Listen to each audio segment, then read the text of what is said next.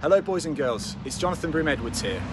I hope you're all keeping well and safe and have been finding ways to keep your minds active and healthy. I've been doing just that during lockdown.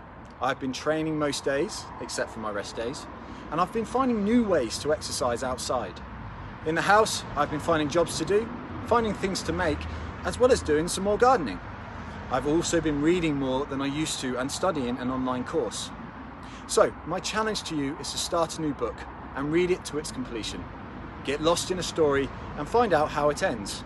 I can highly recommend the Harry Potter books. Now it's time for the virtual mini Olympics. Good luck with all the virtual activities. Have fun and remember to stay safe.